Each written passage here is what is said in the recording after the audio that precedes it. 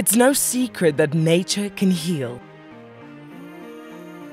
Some of our Wildearth viewers are finding solace in the outdoors close to their homes during lockdown. This is how I keep myself busy during lockdown. Beautiful little jumping spot. I love walking in the open spaces near my home. Provides a moment of peace in a crazy world. This is my fire escape with some of the birds I get to see. That's what it's like in New York City during lockdown. Being in nature helps me to cope with the challenges of life and helps me to be humble and grateful. It's magical watching everything turn into a winter wonderland as the snow softly falls. Been doing lots of walking, dog walking, outside at parks.